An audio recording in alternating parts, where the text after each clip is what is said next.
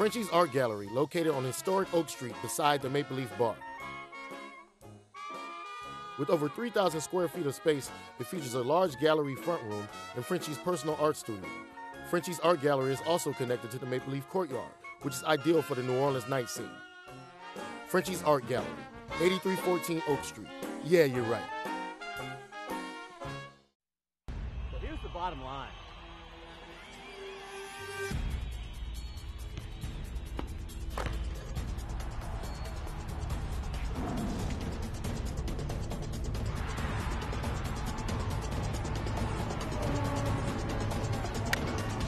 Well, it's funny that you say that.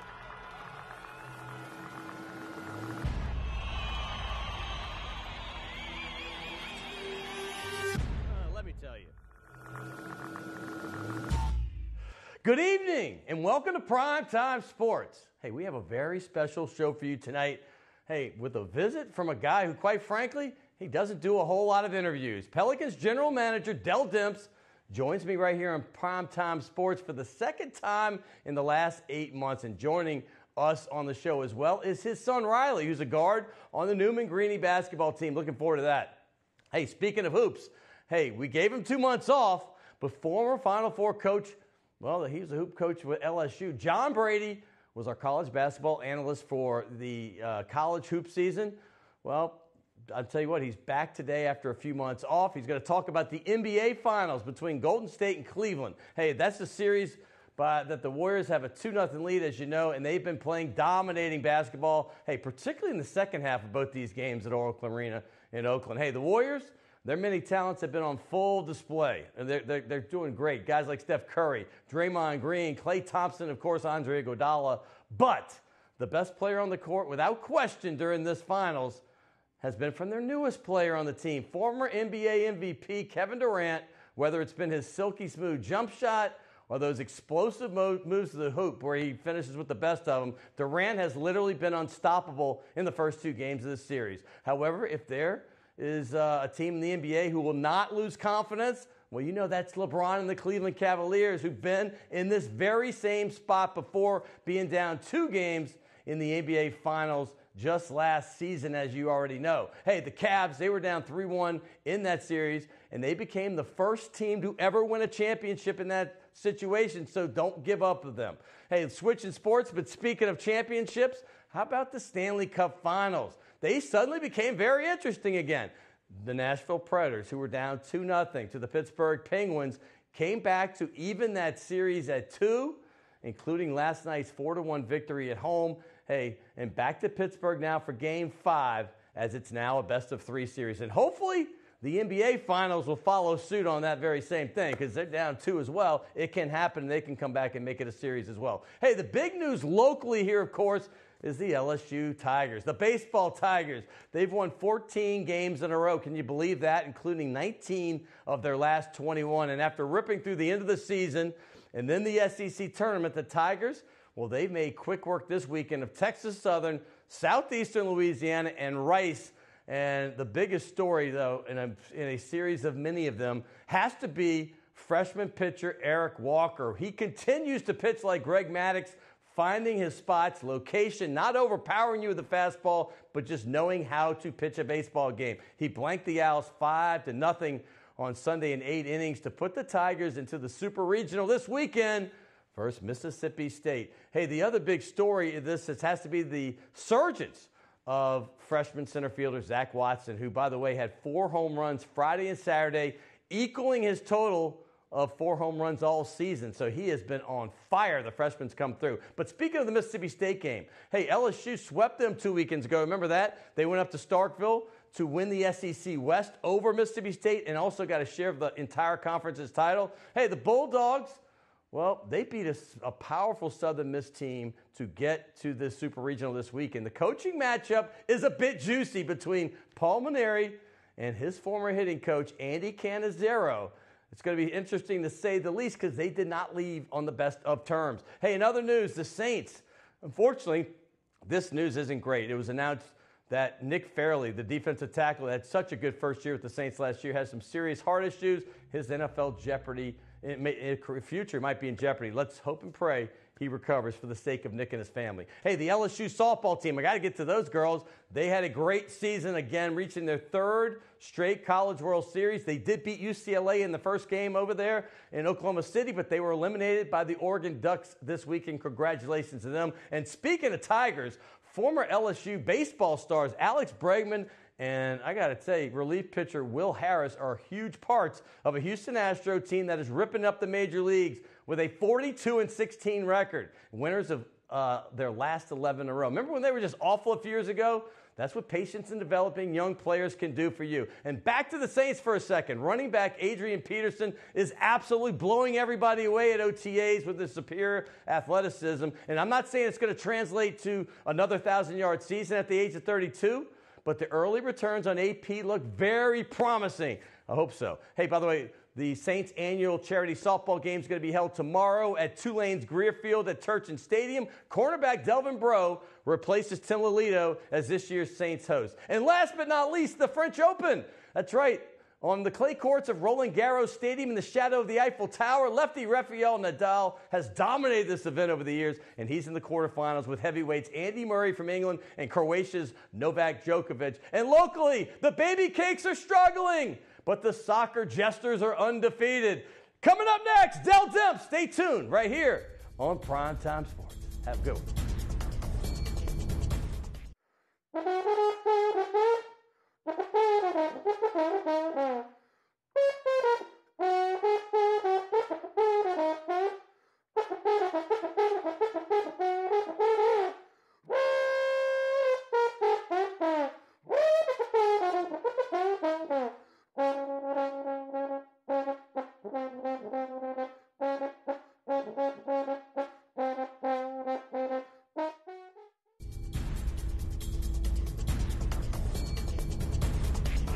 Welcome back to Primetime Sports. That was quite the open, but this show is going to be even better.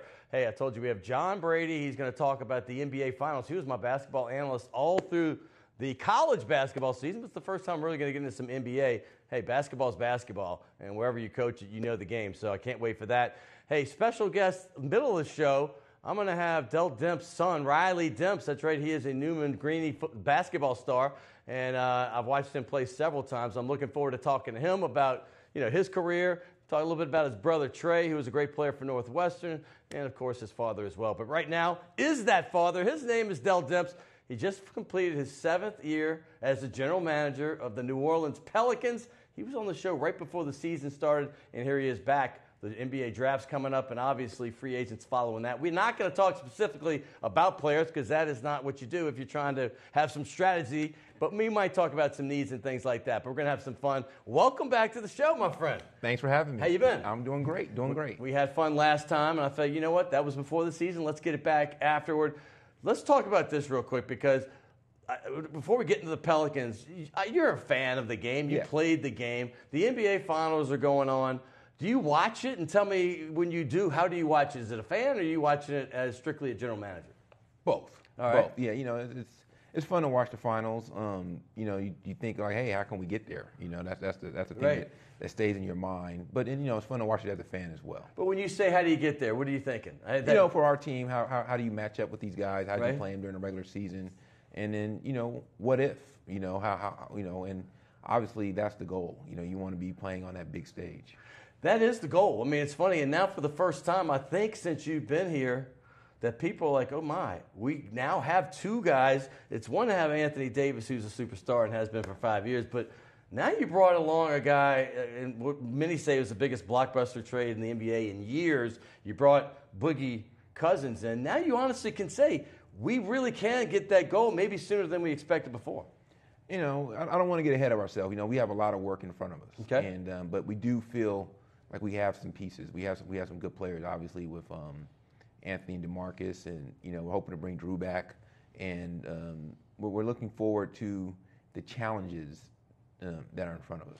All right, we're going to get to Drew and all that in a second, but I want to ask you before I get off the topic about the NBA Finals. When you watch these teams, and let's take yourself out of it, just kind of be an analyst on this. You got 3 superstars on both teams, at least 4, some would say, for the Warriors. I mean, Klay Thompson might be the best fourth option in NBA history. But when you look at these guys, What kind of styles would you prefer to play? Well, I think you have to play your own style. I don't know if you can beat them playing their style. And so that's what we're going to try to do. We're going to try to establish our own identity and try to contrast their style, because I don't know if you can beat them playing their game. Well, as far as those teams, when you watch Golden State play themselves, I mean, they already had one of the at least the most fun teams to watch, and obviously it was a thing of beauty. But then you bring in Kevin Durant, and he's just – I mean, listen, I was wondering how he would fit, and at times people are like, they don't seem like the same team. But right now, I don't think anybody's saying that. What does this guy add to this team? Hey, he's a phenomenal player. You know, they've done a great job assembling that team, and, you know, they set the bar really high. I mean, seriously, this is one of the best teams in NBA history. I remember kind of intimating that their first year before they won that title. And I kept saying, I said, this was before. I mean, this was way early. It was Christmas time. I said, I've watched this team for 2 months now this season. I said, I'm not going to go crazy on saying they're the best team of all time, because obviously Jordan's had some great teams, the Celtics. But honestly, at this point, you're talking about 3 straight years in the NBA Finals. Many people said that last year they should have won. They were up 3-1. Right now they're up 2-0. I mean, would you put them in an echelon with those other teams I mentioned, Celtics, Lakers, obviously Jordan's Bulls? Oh, yeah, absolutely. And, you know, it's always tough to compare teams from different eras, but, you know, they're definitely, you know, an elite group. And, you know, I'm not saying anything that's rocket science right now, but, you know, they're fun to watch. And, you know, this final is entertainment. It'd be interesting to see, you know, what happens tonight when they go back to Cleveland this week. You know, I think it's going to be fun to watch. You know, and like I said, I think it's excitement for all NBA fans right now. I just thought of this question because I wasn't planning this, because I'm asking it to John Brady later. But Steve Kerr, I mean, John's a coach, so when he comes back, I want to ask him as a coach, hey, what do you think it means for the coach to come back when basically the same system's run? But you're the GM. Mike Brown did a phenomenal job, right? But Steve Kerr's back. What kind of edge does that give that team, if any at all? You know, I don't know if it's, you know, I guess to get back to, you know, familiarity, you know, being familiar. I'm going to let that word go. That's all go. Familiarity. Familiarity, yeah. I'm going to let that word go. That was a tough one. You know, I think, you know, that team is, you know, they're playing so well together, and they've been playing together for years now. And, you know, when he was away, you know, everyone said he was still very involved, Coach Kerr, you know, in the practices and talking with, you know, Mike Brown. And Mike Brown's a phenomenal coach as well. And so I don't know if it gives them an edge, but, you know, it gets them back to, you know, things are normal. People forget that Mike Brown had a few 60-win seasons and was NBA Coach of the Year. Not a bad coach. Hey, one last thing before we get to the Pelicans. LeBron James, he's been down 2 games before in the finals. Would it be foolhardy for us to count him out being down 2-0 in the measure that they've gotten beaten? Oh, I think you can just look back to last year and say, hey, you don't want to do that. And so, like I said, both teams are very talented. Both teams are champions. I think, you know, when you hear both teams talking their post-game comments, you know, that they're, you know, both teams know that the other team can still win the series. Last thing, one thing, and I just thought of this. As an NBA general manager, are you growing up, do you ever keep your eyes on other sports? And if so, which ones do you watch? Before I was general manager, I used to watch a lot of football. I watched a little bit of European soccer. But lately, you know, I've been so, you know, into the Pelicans and trying to get the team ready. Yeah, it's tough. Right. And so, you know, there's an occasional Sunday I get some games in. I watch some Saints games. But, you know, I used to watch, like, you know, a number of NFL games on Sundays, you know, over the weekend. But now it's pretty much, you know, NBA, Pelicans. And I watch college basketball as well. You're still a young man. I mean, you look very young, but you were really young when you got the general manager job. What's it like? I mean, honestly, you kind of talked about this a little bit when you were on the show last time, but honestly, what's it like being a general manager? Because this is kind of a dream job for every, you know, jock out there that's wanted to do something after they played or whatever. But you got the job. There's only 30 of these gigs in America or in the world. What is this like?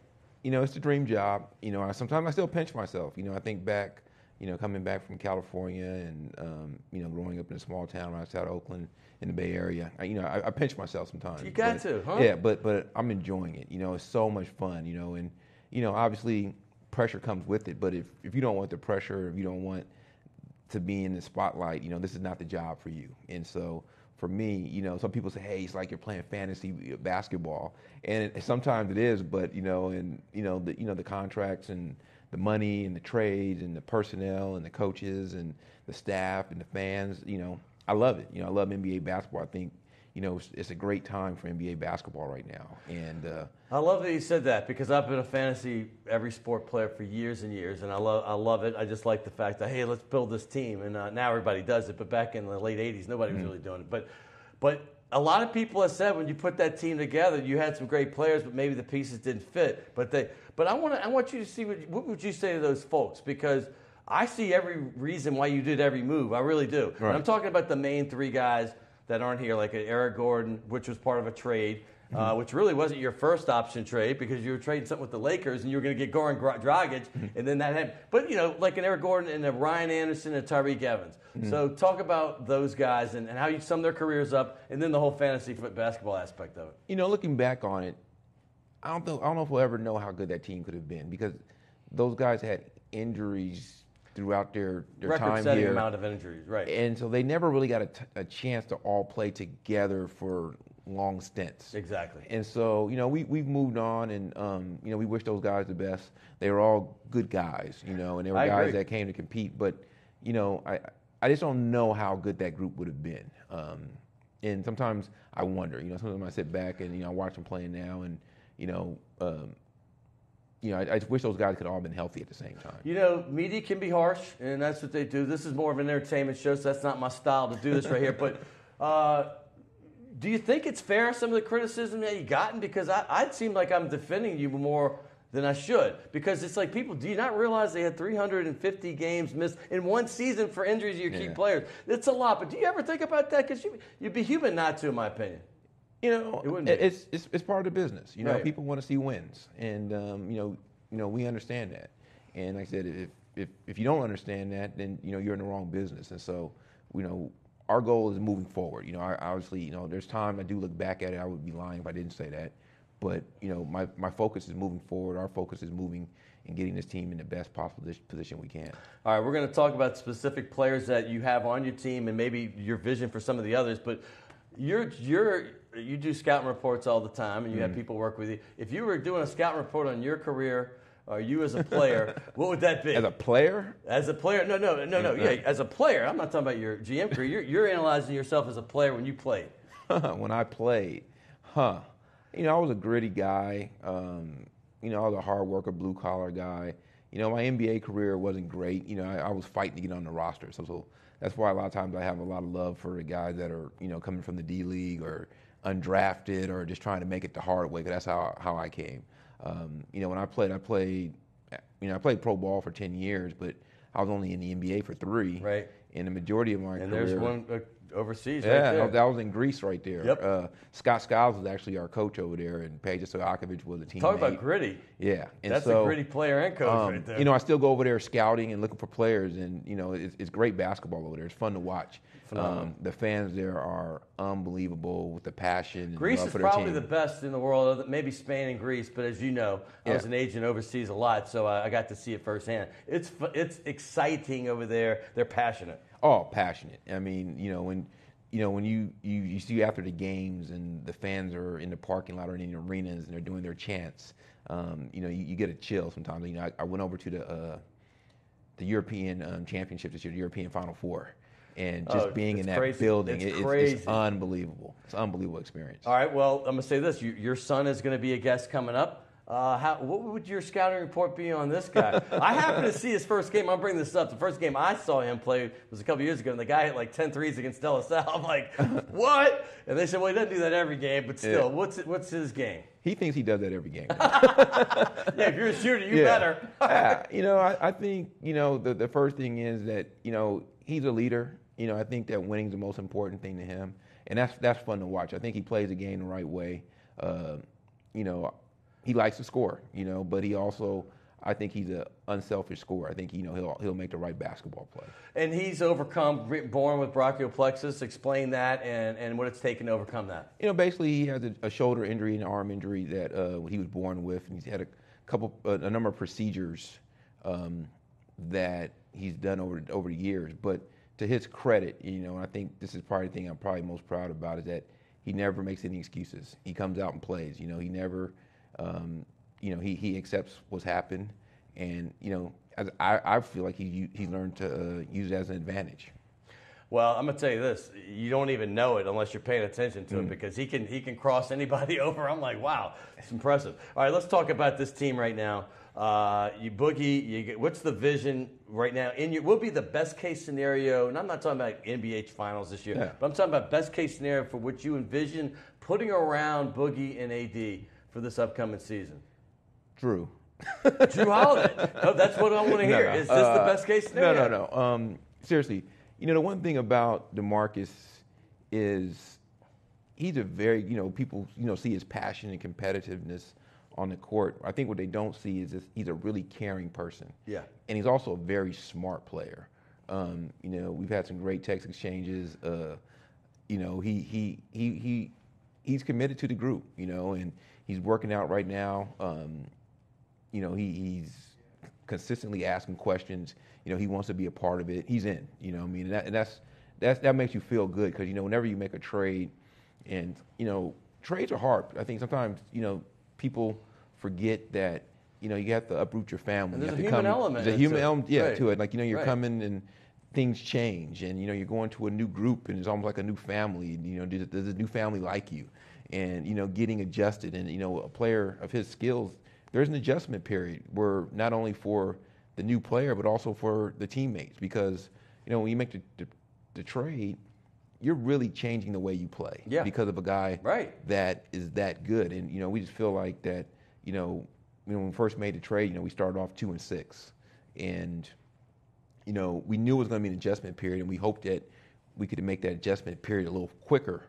Well, it's when you realize this isn't fantasy basketball. You have to have them play together. Right. I kept trying to tell people in the media, it's like, did you really expect this to be an 8-0 start? Did you? Yeah. Because you saw the 8-3 run, right? Yeah. And then that was more your vision, what you thought could happen. Exactly. And the thing that is tough is, like you said, when you bring in a new player and he's as good as, DeMarcus is a very good player. And so we had to change the way we play.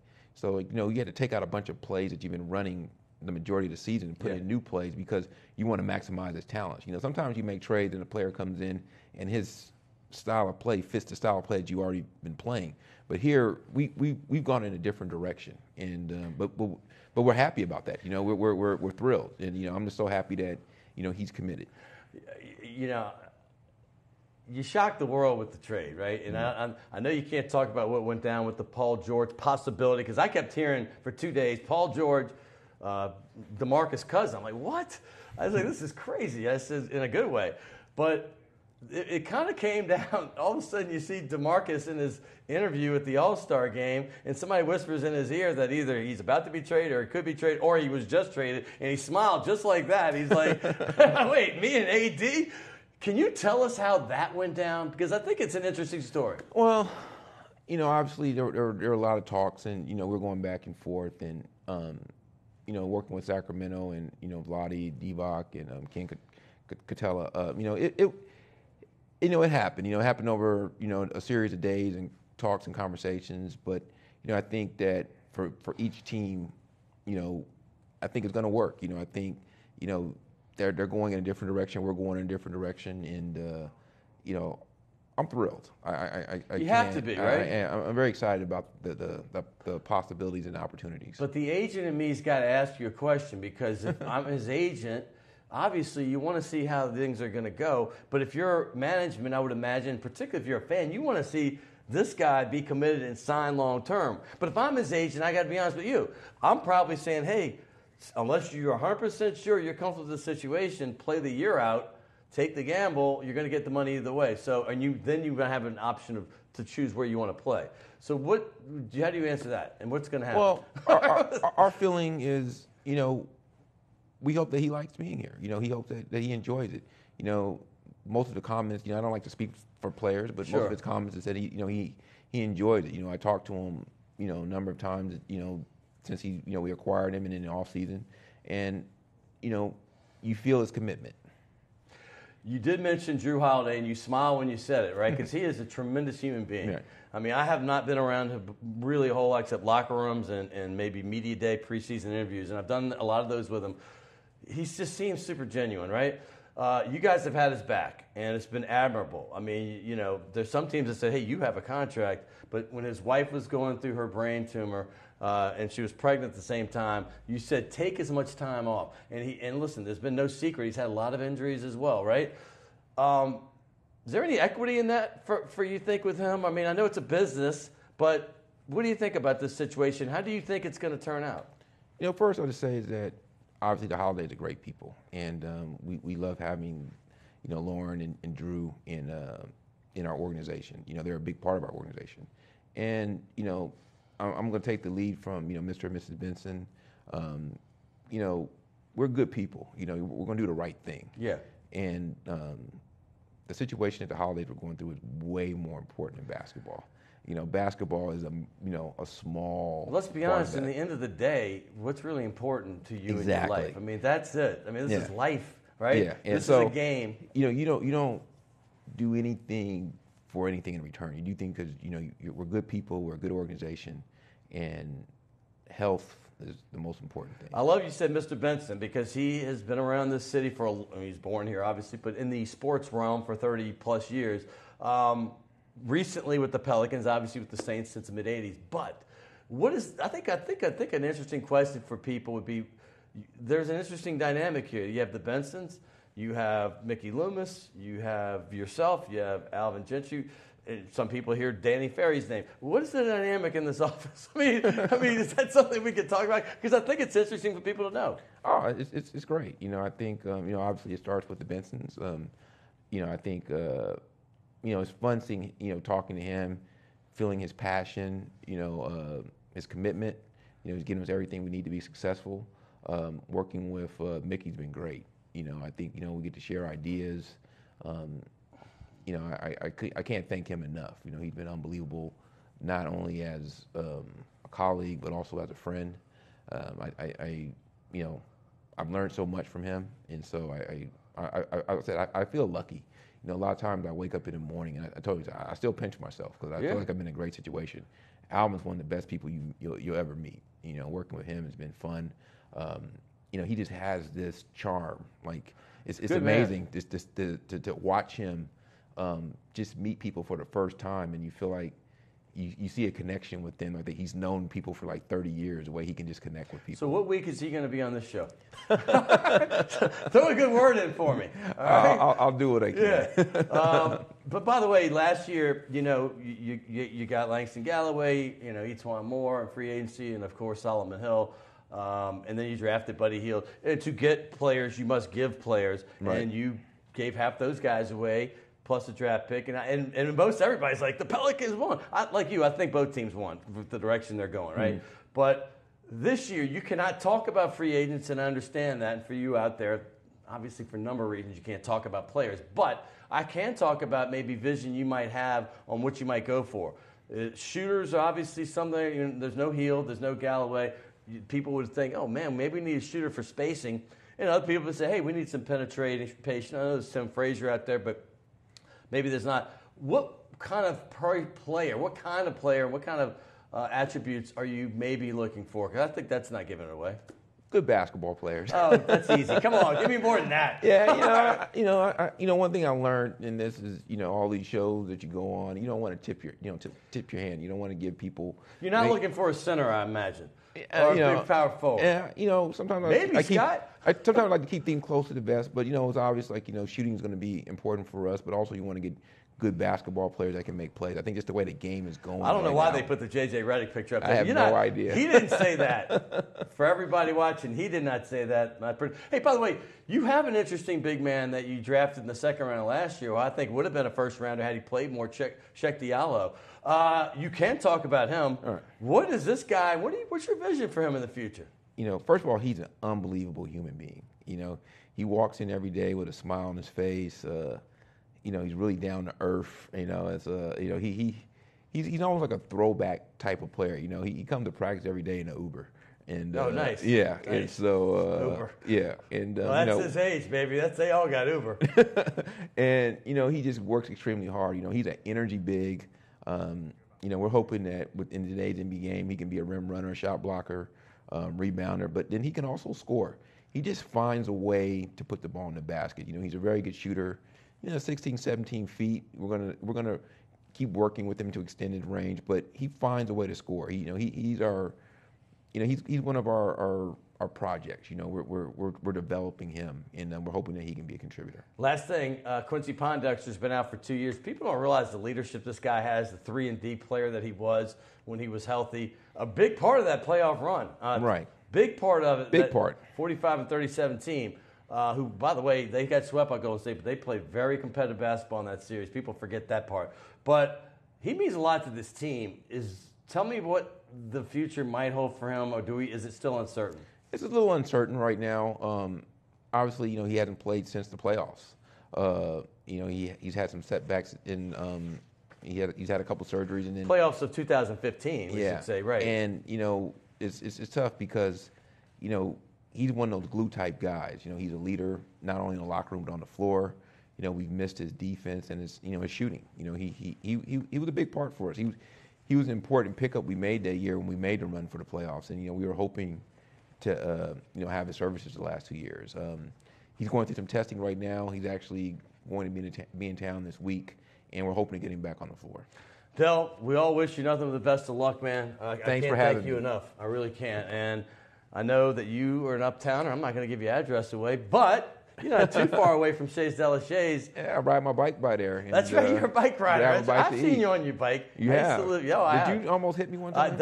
I thought I did. Did I not nick you? All right, Dell Demps, by the way, we're going to have his son coming up. We have a tradition. He signed the Saints ball because he's part of the organization, but because of Karl Malone, I got a basketball now. I tried to get one with the white to make it easier to sign, but give me your John Hancock anywhere up in there that brought the NBA sign. All right. Enjoy your thing. I can't wait to have your son. I'm not sure if you're going to be on the set or not, but regardless, Riley Demps is coming up. And don't forget, we're going to talk NBA Finals with John Brady coming up right after that, so it's going to be fun. We'll be right back right here on Primetime Sports.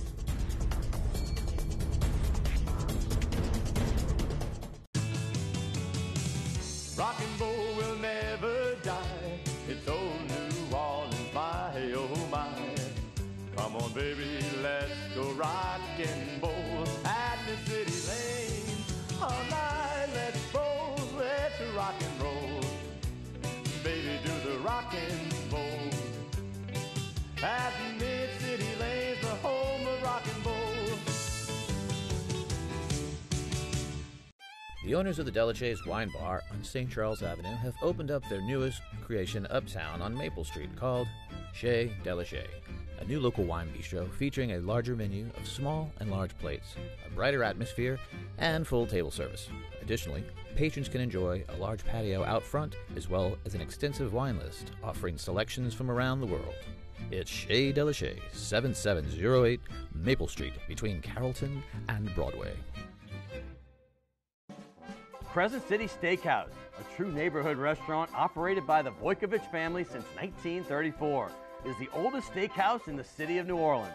Serving only hand-cut, prime-aged, corn-fed beef for over 80 years, Crescent City Steakhouse has become a dining destination for both die-hard locals and adventurous travelers who seek traditional, timeless New Orleans cuisine. Crescent City Steakhouse, 1001 North Broad, on the corner of St. Philip, in the heart of New Orleans.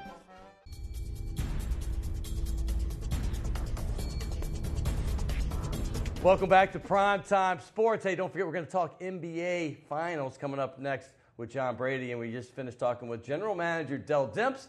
Well, we have another member of the Demps family. He plays for the Newman Greenie basketball team. Hey, sometimes I have some high school players. That isn't very often, but we've had a few over the last year. But right now, the life of an NBA coach or general manager can't be easy. It's tenuous wherever you are, and you never know where you're going to be in a couple years. But thank goodness that Riley Demps has been able to be here throughout his entire junior high and high school career at Newman. And here he is. Welcome to the show for the first time. How's it going? Good to see you, brother. By the way, since we're going to talk, I did a scouting report. Your dad's a general manager, and obviously you love basketball and you have basketball IQ. You ever seen your dad play? Yeah, I mean, I'll see him play like in pickups and stuff. Nothing live. But like, never seen the NBA action. No. None Well, of I've that? seen like little like tapes and stuff, and Right. apparently he was in the NBA at some point. Like, But still, what would your scouting report of your father be? you know, now we've been playing pickup. Can you beat him yet? Oh yeah. Oh, really? Yeah. Well, Yeah? he'll probably say something different, but we play one-on-one. We play one-on-one from time to time, and you know it's going to be a good game when the workout's been going on for 30 minutes, and he's like, all right, check up. I'm like, oh yeah, now we're about to go. You're bringing me memories because it just happened. It's a big traumatic moment. It's a big moment when you finally can beat your dad or your big brother. For me, it was big for me when I beat my big brother, but for my son, he was dunking and all. He's like, that came when he was like 17. It was like it was over. Yeah. But now, if Dell's anything like me, he'll say, "But I'll still take you in a horse anytime." Yeah. No. But this is the thing. My dad, he always goes to the career records. He's like, because he started beating me when I was you gotta go seven. Career. He's probably up on me. That's the only bullets games. we got left in the chamber. We're going to talk career. I beat you when you were 5 years old. I beat you bad. Don't forget. Right. Hey, now what about yourself? Hey, what would your scouting report on yourself as a player be if you were maybe scouting you for another team? You know, my thing is I'm a playmaker. I want to be able to make plays on all parts of the court. And I'm trying to score and make my teammates better at all times. And so I just want to help win games. And on any team I'm on. Well, the first time I've seen you play a good bit, but the first time was about 2 years. I think you were a sophomore, and you played at Dell. Yeah. And dude, I was like, I heard you were a good shooter, but I was like, this guy just hit like 10 threes in this game. And if you saw the interview just now, I said that had to be one of his best games, and your dad said, "Well, if you ask him, he's like that every game." Yeah, but you were on fire that game. That was I think that was Dale's house. I think that was at their gym. Yeah. That was my first like really like good game. That's what everybody was. That's you were unconscious, by the way. Yeah. Thank you, appreciate it. Yeah. I mean, I hate the Dell South beat you by 20 still, but hey, it was still a great game. Hey, talk about you were born with brachial plexus. Tell people what that is for those that don't know and what you've done to overcome it. So brachial plexus it's a birth injury, not really a birth defect. It happens like a lot of times when babies can't get in birthing position correctly. Okay. And so like when they pull you out, like I busted a nerve, and so it just your shoulder just trying to protect itself, it bends up and tries to protect itself. But I've had like great procedures that have made it to where I feel like it's almost an advantage now. Your head coach happens to be a guy I know well. He said if I did not say that he was the best coach in America, he would give me a hard time. But there he is, Jim Tillett, coached at De La Salle, a legendary 40-1 team, state champion, went on to Samford for many years as a head coach in college, and now he's back in the Crescent City for the last few years, coaching you at Newman. Right. What can you say about Jim Tillett? Well, you know, I think he's the best coach I've ever played for. You already got playing time. Yeah. You don't need to. No, I don't know. You'll be hard pressed to find somebody that's more committed and more educated in the game, and he is so deliberate in how he teaches, and he's always thinking of new ways to help his players be successful. He's going to love that we put a picture of him from 20 years ago. Yeah, I'm sure he'll love that. I'm sure he'll love that with the glasses. Yeah, that looks good. That's perfect. The glasses Although perfect, he is one of the younger-looking guys for his age. I won't tell you age, Jim, but for his age. He's still pretty quick. He's still pretty quick. No, he's got game. Yeah. No, I used to guard him when I was in high school. We played pickup, and he's like 15, 20 years older than me. And did I say that? 5 years. I'm sorry, Jim. But that dude was quick, and he got the ball up the court in a hurry. Right. But talk about your Newman experience since you've been here. I mean, listen, a lot of great players over the years. I mean, obviously football, Odell Beckham Jr., we all know about him. We know about the Manning guys. But basketball has a great tradition. Sean Tuohy was a legend. Gerald Williams, guys like that. Randy Livingston was the #1 player coming out. So this is no stranger to great basketball. Yeah. Most recently, Duke Douglas and guys like that. But what's the experience been like for you? You know, the basketball program's been great. You know, it's very well run, and there's a big tradition of sports at Newman, and the whole team, the whole school really just rallies around their sports. And I've been blessed to get the love that so many people before me have had. Yeah, you do get a lot of love, and it's deservingly so. The Elite 100, you just saw that up there. Kind of explain what that is, and what's it mean for you to be a part of that? I went to that Elite 100 that was up there. That was one in LA, and that was a live tournament. That was a live tournament out there. And I played out there, and it was a really good tournament. A really good camp, and they had a lot of college coaches there, and it was cool. It was a cool experience. Like, I went there with a couple of my teammates. It was great. It must really, I was going to say another word, but it must really stink for you to have to be a general manager's son. You have to hang around these NBA players all day. It's just terrible, man, huh? Terrible, man. It's the worst. What's that like? No, it's amazing because I'm around so much good basketball it's all around me, and so I think it really helps to be able to be around all these great basketball players. Do you get to play with them? Do you have a relationship with these guys? Probably the guy that I played with was Check Diallo. Like we used to play at Tulane together last summer, and we're cool. Like, he'll probably text me after this or something. Yeah. No, I mean, honestly, I love him. By the way, I can't. That's my guy. That's your guy? Yeah. Once again, I used your dad to get Gentry. If you can get Check Diallo on this show, we will talk. All right? But hey, talk about there's some excitement in the air about this Pelicans team. When you put a Boogie Cousins and an Anthony Davis together, you're talking about two of the elite players in the NBA.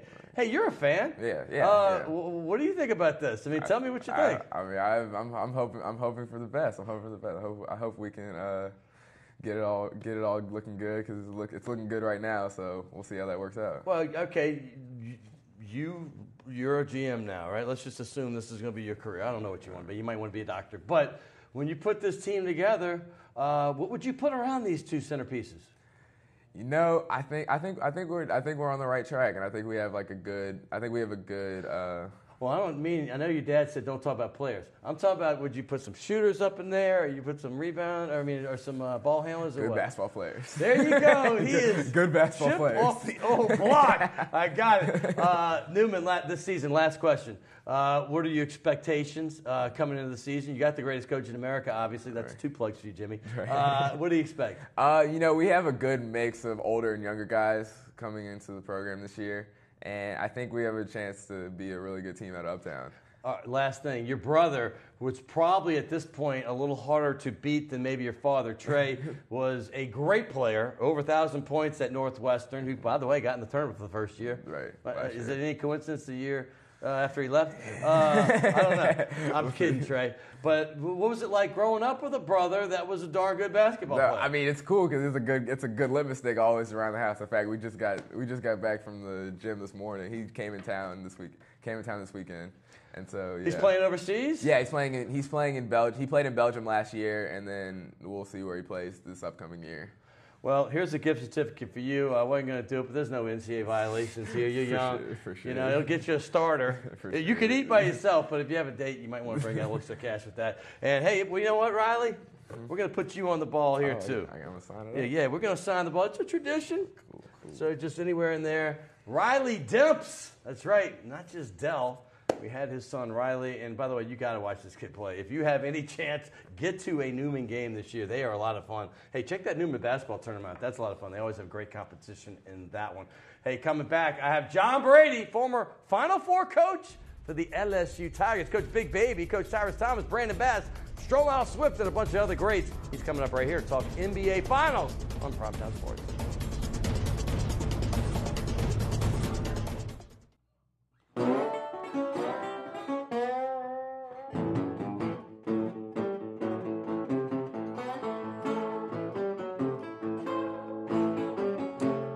Trucking up to Muscle Show on a dirty dog bus. Won't need to tell no tale to know what happened to us. Dreaming about a Cadillac, it's pimping green with leather seats. Something that's gonna tear up the round, rule these broken streets. I'm riding high.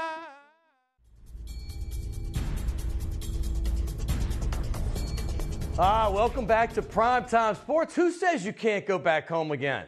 Yeah, for 2.5 months, John Brady was right here he was our basketball analyst. Well, he took 2 months off, and now he's back. He's back. We're going to talk NBA Finals with the former Final Four coach. I'm looking forward to that. Right now, I want to thank once again Dell Demps and his son Riley. That was a lot of fun. But we're going to stick on the basketball team. John Brady. How you been? Welcome back, my friend. Well, it's good to see you again. It is good to see you. You look rested. You look tan. Hey, real quick, you're kind of tan. I got to ask you, you've had many players play in the NBA, from the greats like Stromal, Swift, Glenn Big Baby Davis has a ring. You've had several others. You still have 3 guys, even though you hadn't been at LSU in a decade, 3 guys still in the league. Brandon Bass, 12 years in the league. Obviously, Marcus Thornton still playing in the league. And we also have another good player right there. Garrett Temple. Garrett Temple, who I thought was going to be on this show today. Garrett Temple, what's We're not to love him. there? We're going to get him. We're going to get him on the show. But Big Baby got a ring right out the bat. I mean, that was beautiful. But I have to ask you, you coached in college for so long, and you've been watching the NBA playoffs and particularly the finals. What is the main difference of being a college basketball head coach and an NBA head coach? Well, from my observation, I think a lot of times the college game is a coach's game. They say the NBA is a player's game, which I think a lot of times in NBA it is a player's game, and the game kind of rocks along. But I'm going to tell you what I think separates really good NBA coaches from average NBA coaches is the last 3 minutes of the half, the first 3 minutes of the second half, the last 3 or 4 or 5 minutes of a game. When they have to come out of a timeout, what do they run, plays that they run, special situations. I think that's what really separates the really good NBA coaches. Because when the basket is made and you call timeout, you're able to play the ball on your half court side out in your half court side. So I think anything an NBA coach can do, from coming out of timeouts to special situations, separates the great ones from the pretty good ones. Pretty interesting that both of these coaches, Tyronn Lue for Cleveland, Steve Kerr for Golden State, both won NBA championships in their very first year ever coaching in the association, as they say. That's rare. They also had a little talent. Well, I think it goes back to players a lot of times. That's why the NBA is a player's game. But I think managing players and doing all of the things the NBA has to deal with in terms of personalities, salaries, egos, a coach that can manage that and then also be able to put together some special situation, coming out of timeouts, those type of things, I think that separates the good ones from the average. And it's interesting you say it, because it's almost like you expect, particularly the good teams, for them to score out of almost every timeout. But the other team knows you're running a play, and there's only a certain number of things you can do, so creativity is important. I think staying fresh, throwing something new. I think NBA players have a high IQ of playing the game, and I think sometimes in the NBA you can draw up a situation, a sideline out of bounds or an underneath out of bounds, where the NBA player can take it from the timeout off the chalkboard right into the game. I think sometimes the college players aren't that advanced in terms of their IQ of the game and understanding of the game. But I think in the NBA, you can come off the cuff with some things, and they can carry it right into the game and execute something new that the other team hadn't seen. And I have to tell you, 9 out of 10 times, almost, when you're coming off of a timeout and you get to set up half court, like you say, 9 out of 10 times the good coaches will score. It's uncanny. I mean, you check it out sometime, because we used to gauge this when I was doing stuff with Sager. When you got a good coach, he's going to figure something, because he's going to get a wrinkle what that defense isn't doing. He's going to do something else. I love watching it, and I love seeing what they're doing, nuances that they do, new things that they come up with. And I think 3 or 4 of those NBA coaches are pretty creative. I love the guy from Boston. I like these 2 guys that are in the finals, obviously.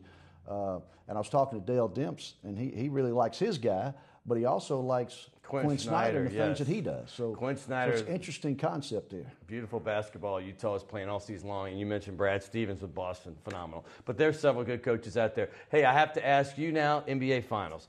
Last year we saw a unique thing. It was 3-1. For the first time in NBA history, a finals team came back from 3-1, which is ironic, because Golden State themselves were down 3-1 in the semifinals, which would be the Western Conference championship against the Oklahoma City. They came back and beat them, and basically it happened to them with last year Cleveland. They came back from 3-1, first time ever. They're down 2-0 right now. That is the Cavs, the defending champions. Can they come back from a 2-game deficit to have a chance to win? And do it again? Obviously, they have an opportunity, because they have 2 games coming up at home. Right. But I think the biggest difference in the Golden State team this year and a year ago is they had a 73-win team, and they add a guy like Kevin Durant. Oh, is he good? I sent out a tweet the other day as we talked about watching the second game. I said, is the king Could he be the third best player on the floor? Well, certainly I got attacked. I bet you got some response. I got attacked after that. The king would be LeBron James. The king LeBron, behind maybe Curry and Kevin Durant. Oh, there's no doubt on those nights he was the third best. I mean, let's be real. On those particular nights. I'm just saying for conversation. Right. And it did create some conversation.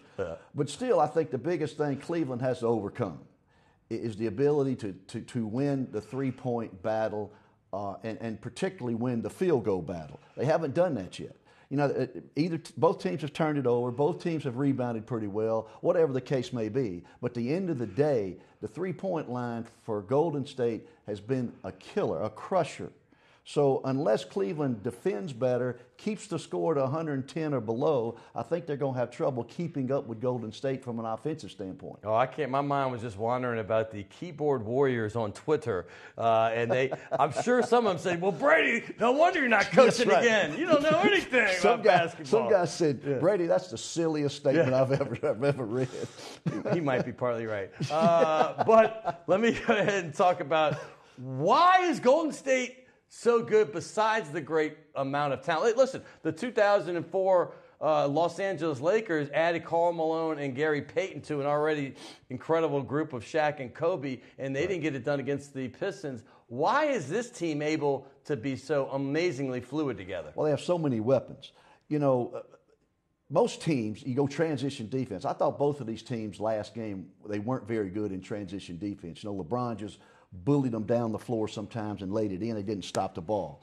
What makes Golden State so difficult to defend in transition is 4 different guys can bring the ball to the floor, so you really don't know who to stop. And if you recall, because their three-point shooters are so prolific on the wings, sometimes Golden State just took it down the floor, and as opposed to stopping the ball, which you must do in transition, they were covering the wings. Golden State took it to the rim and just dunked the ball in the basket. So I think they have so many weapons that can bring the ball up the floor, advance the ball up quickly, and the shooters they have are just incredible. I don't know if I've ever seen a team, college, NBA, or wherever, that have 4 guys that can make baskets. Mark like this Jackson, team. when he coached this team, he said that Steph Curry and Klay Thompson are the best shooting combination in NBA history. People scoffed at him. And even me down here, we said, well, for a year, they had Pistol Pete and Gail Goodrich down here. That was pretty good. But That's right. Immediately, I agree with him when I was doing ESPN Radio. I said, you know what, he may be right, and now no one doubts it. I mean, honestly, is Klay Thompson the best 4th option in the history of the game? Well, he's the 4th option on this team. Well, he's unbelievable. And they talked about him not scoring baskets in the first game. Well, he didn't get but 7 or 8 shots. The other night, he had 14 shots. He gets 20-plus points. You give him shots, he's going to make baskets. But the thing that really is good about Golden State to me is they seem to fit together. Durant sits on the bench, doesn't seem to bother him. Curry sits on the bench, doesn't seem to bother him. Klay Thompson's not shooting the ball, not getting touches. He doesn't seem to complain about it, but when it's his opportunity, he does make big plays for him. And I think that's what makes them unique, and I think that's what makes them difficult to defend. So Cleveland's going to have a difficult time. The next 2 games are very important for them at home. Golden State has to, Cleveland would have to win 4 out of 5 to win the series. It's going to be hard. You're picking them. I got to thank you, Coach. Yes, sir. You're the best. Since you already have so many gifts, tips, kits, Shays, Delashades, you have stock in the company. You don't need another one. But thank you anyway for playing. I'll give the restaurant a break. Hey, there's a lot of thanks out here. This has been an amazing show today. We've had to go through some technical difficulties, and the people back there got it done. Will Hill, my producer, really made it happen. Jay Smoove and Kenny Juno, 2 of the best in the business. That's Josh Smith and Kenny Juno. I got to thank them so much. I want to thank the Redheads United, but I also want to thank you and all the prayers you've given my brother, who was in a horrific accident last week, broken half of his body bones, and literally thousands of you, I'm not even joking, thousands of you have been praying for him. Thank you so much. Hey, we got a great show. Coach O's coming up. I think it's going to be next week. If it's not, it's this month. We're going to have a big, big month of June for you. Stay tuned for the weeks come on right here on Primetime Sports. Thank you so much.